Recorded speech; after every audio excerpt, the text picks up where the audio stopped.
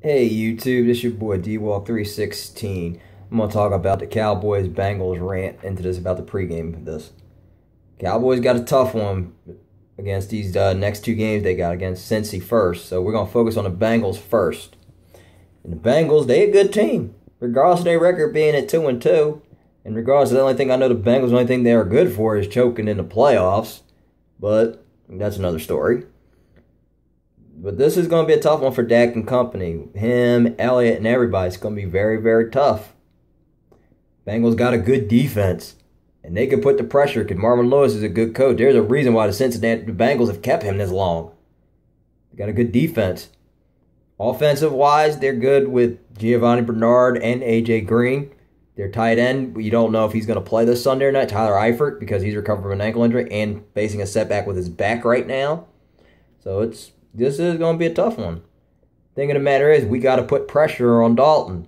Because if we don't, Dalton can have all the time in the world. He could look like a Hall of Famer Boomer Esiason when throwing the ball.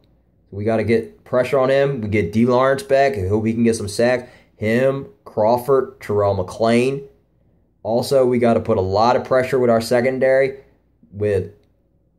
I'm hoping to God that Mo Claiborne doesn't become a one-hit wonder after his game against the Niners on Sunday. I'm hoping he can keep that same intensity and that same focus up. Him, Brandon Carr. We get Skandrick back for this one. Also, we could get Byron Jones putting some pressure up there too. So I want this entire secondary to try to put pressure on those receivers. I want to get a pass rush to get sacks on Dalton. Now for us, in order for us to win, keep the same formula we going with. Run the ball with Elliott, run it with Alfred Morris, and also Dunbar. Throw some more passes out there. Give it to T. Will, Bryce Butler, maybe Dez Bryant if he's available for this game. But my opinion, I hope Dez Bryant just stays on the bench again for a little bit so he can heal up and be at 100% so we can have him for the Packers game or after the bye. But this is going to be a very, very tough game here. I think we're going to win it close, probably by a last-minute touchdown, a field goal, depending who our kicker is going to be, because it might be Jeff Heath, because what I'm hearing, he can kick it, I think, more than like 40 yards. But if not, we are looking at kickers right now, looking at Robbie Gould, Kai Forbath, some guy named Rosas. I can't know his first name is, but that's if Bailey is not available for Sunday. We don't know yet. But we can try to pull this. But we can pull this victory off, go 4-1.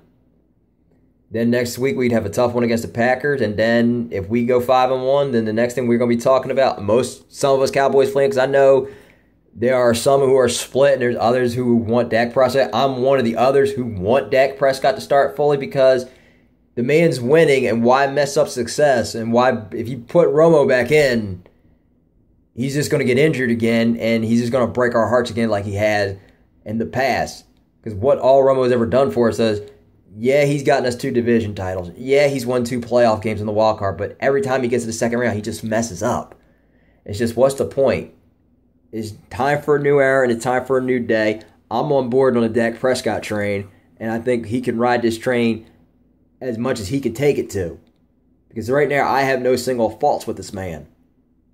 So, all I got to say is, go Cowboys. Let's get this victory this Sunday. And then next week, worry about the Green Bay Packers. All I got to say is, go Cowboys. And sub to DWalk316. That's all.